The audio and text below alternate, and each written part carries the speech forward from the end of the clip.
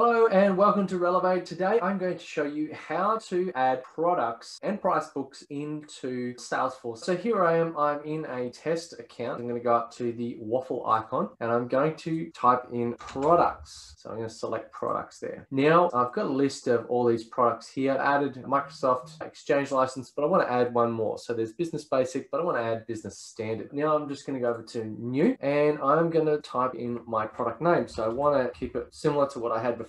So MS, and I can see over here in the shaded area what that was. I've got MS365 and it is Business Standard, and that's going to be for a user license. Product family, I'm going to associate that with the software product family. So you do that by going to the product object and creating a new pick list field for the product family. That helps you to run reports later by product family, so you can see how much you've made in different work areas within your business. I'm going to activate that so that that is available to be selected. I am going to say that it's a recurring product. That's a custom field that I've put on here. And the product currency. Now, you'll notice that if you've got multi-currency selected, that is your base currency that you're selecting it in. This is where our cost center is, so that's fine. And then I'm going to put in a description to allow me to understand just a little bit more. I'm just going to save that one. So you may have noticed that there was nowhere to actually put a price. That's because what we need to do is associate a price book. Now, as standard, the layout option has a little thing here which says related. But what I've done is I've pulled that out here, so you can change that by going the settings icon and then edit page and then drag that out as a separate icon. But what that allows me to do is just add it to a standard price book. So I'm going to do that. Now, the standard price book, everything needs to be added to the standard price book. And what I've done is my standard price book is not active, so no one can actually select that. So if you're going to have multi-currency, you need to have all currencies stored in the standard price book. So if you're going to add Microsoft 365, you need to put it in Australian dollars and in US dollars or Canadian or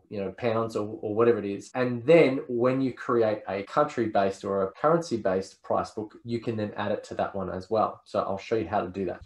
So here we've got the price book. So we've got the product price book, and then the list price. So that's this one. Now I've got it here in Australian dollar. Whilst I've got the option there to choose US, as I mentioned, if you're going to store it in other currencies, you need to have that selected here. Now I'm only going to offer this to Australian clients, so I'm only going to add it as Australian dollar. Then I'm going to hit save. Because I do have other currencies, even though I'm only going to offer it in Australian dollars, that's fine. That activates and says there is a price for this. Now you can start to put that as a folder. So all the other price books are basically just subsets of the standard price book. So here we go. I'm going to go add to price book. So now I'm going to say it's the Australian price book and the currency is Australian dollars because it's only giving me that option. Now, if I wanted to add another price book, click on next and give it a second. It's going to ask me the pricing just to make sure, am I happy with the list price? Yes. Or I can even add another one. So if you're not aware, price books don't have to be for currencies. They can be for different customer types as well. So I might charge, potentially you might charge government more, or you might charge less to small businesses, or you might have a certain region might cost more to deliver services or goods in that area. So you might change prices based on region. So if I want to add another price book, you can see you've got standard price and you've got Australian dollar. And we're viewing all the price book entries here. Now, if I was going to add one to US dollars, let's go back here to the product, and I'm going to go and say add to price book. And let's just say we want to add to our US price book. If I come here, you can see there's no US option. That's because we have not created the base price for this product in the US currency in our standard price. So it's not available for selection. And this confuses a lot of people. So if you are going to run multiple currencies, at least one version of that product needs to exist in every currency in the standard price book first before it can then be added to a US currency price book. So I hope that makes sense. That is how to add a product and a price. So that way the product and the price are two separate items and you can have multiple prices. Now let's quickly just see how that is actually being used on the operational end. So what I'm going to do is I'm going to look for our test account. Let's try that again. Test, there it is. Okay, so on our test account, there's no orders, opportunities whatsoever here. So what I can do is I can can either click or hover over this. I've got a quick link set up, and then you can select new. Alternatively, another way I could do it is click the plus button up here, add a new opportunity, which will have a small screen pop, and then I relate it back to this test account. Another way to do it is I could, in these quick links here, I've added the place that I could do opportunity. Or another way, I go to the related list, which is the full version of these. So these basically just give me a little number, and then I can hover, or I can go through to this back end here. Now I'm just going to click on new opportunity, and this one is a test opportunity. I'm not going to select an amount because I'm just going to say it's going to close today. We're in the needs analysis phase, and I don't have to do anything else other than select a currency, which is fine, and then go next. And that's the other thing. If you want to allocate a price book, so now it's asking me to choose a price book. If I was going to add products, so if I can't actually add that US price book because the contact or the account record has Australian dollar on it. So if I want to create, well, one, our product isn't in the US dollar price book, but also the account has been associated as an Australian price. And I'll show you that in a second. So I'm going to go to the Australian price book, and now it wants to go through and find the products. So we can see here is business standard, and that is the product that we added a moment ago. Here I can look it up, which I probably shouldn't do. I should go to this opportunity again, and then let's go to add products. So products, add product. So again, we're at this sort of search view. What I need to do is check the box, and then I'm going to go next. And in here, I can see I've got options to change the quantity, the price, the date, and the line item. And again, these are just opportunity products. So let's just say today they want 5 licenses. So I'm just going to add 5. And then because they want 5, I'm going to drop the price a little bit, and we'll say we're going to change the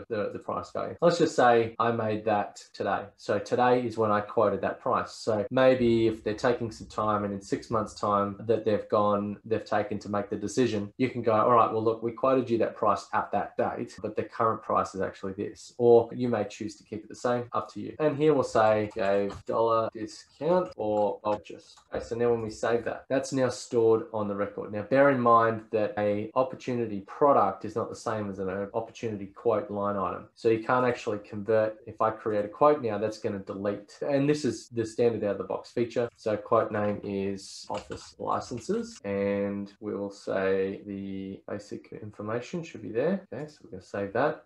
Put product, we put some dates on it. So now we're on the quote. So now we're going to add products to the quote. Let me just check on that. That's pulled in the products by creating the quote. I can add additional products here. So let's just say I'm going to add a developer hours, 1 hour, just to set up all the licenses, and quantity is 1. Okay, save that. And on the quote, we've now got those items.